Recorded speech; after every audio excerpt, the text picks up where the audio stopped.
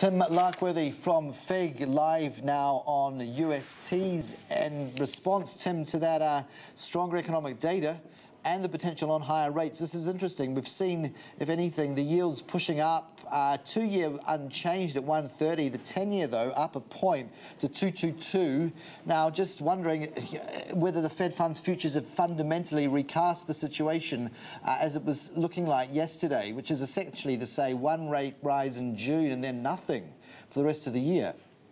Good to be with you, Carson. Yes, look, I think at this stage the US 10-year bonds are holding steady at that 2.22 level. That's towards the bottom of its recent range. I think at this stage the market is well and truly priced in a Fed tightening next week. The market's got a 90% chance of that occurring. If the Fed felt that the market was mispricing that, I think they would have come out and jawboned to a certain extent to correct that position. So I think we can say that that's locked in. What will be more important will be how the market prices in any potential for a future rate tightening over the balance of the calendar year. At this stage, it's priced in at 0.38 or 38% of a chance of a further tightening, but obviously that'll be dependent on the data. Do you think they're mispricing at the moment, given that the data is pretty...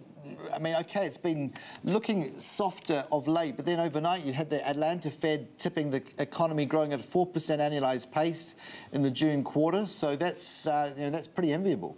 Look, it is, and certainly there has been mixed data coming through, and I think the Fed's been able to look through that and still very much telegraph that they intend to tighten, and I think that's why the market's pricing it that way. Non-farm payrolls tonight, expectations of 185,000 compared to 211,000 last time, although any revision to that will be closely monitored, will be important in the short term.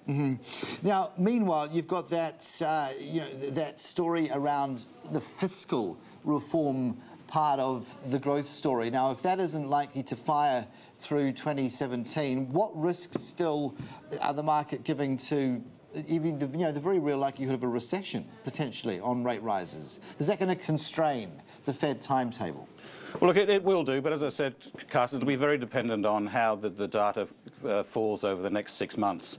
At this stage, I think, as I said, they've telegraphed their intention, and the market is pricing in a modest chance of a further rate increase. It will be, as I said, dependent on the data. Tim, domestically, it's been a fairly light-on week for issuance, so what might we be looking forward to into next week? Look, I think in terms of the Australian market, the focus will be very much on the GDP data that's due out in the middle of the week. Forecast there of a 0.1% increase. The risk, I guess, is that it could come in at a negative number, given the small margin of error. And if that is the case, then that potentially could be challenging for our market. I think, if you look at where the Aussie-US 10-year spread is at the moment, that's currently at around that 20 points. That's pretty much towards the 16-year lows of where it's been trading in recent times. And as a result of a weaker than expected GDP number, that spread could contract further. Speaking of lows, eyeing further weakness in the AE dollar greenback cross, and you're saying we're no longer seen as high yield, and yet in relative terms, does that story sort of wane, or is it still very much alive and well, even on one Fed rate rise? No, look, I think the overall trend has been in that direction for a little while now. Certainly, our status as a high-yield currency has waned. Given the lows that we are at the moment in terms of the 10-year spread, we've only been at these levels twice before, as I said, 16 years ago and then the early 80s. And prior to that, it was in a different regime when we didn't have bond tenders. So, we are at significant levels. If the market were to fall to below that 20-point level, I think we can say that the currency will be at risk. It's been held in a very tight range for the last almost 2 years between sort of the low 70s, the high 70s, and a break of that 70 region, given the propensity for a lot of hot money to be involved in the Australian dollar, we could really overshoot to the downside, as we did overshoot to the upside when we broke through parity to the US dollar not so long ago. Gosh, yeah, it does seem, on the one hand, not so long ago, but then equally quite some time ago. When was that? My gosh, 2014 or thereabouts? Yeah, look, absolutely, and I think the other thing to keep in mind is that the last time that the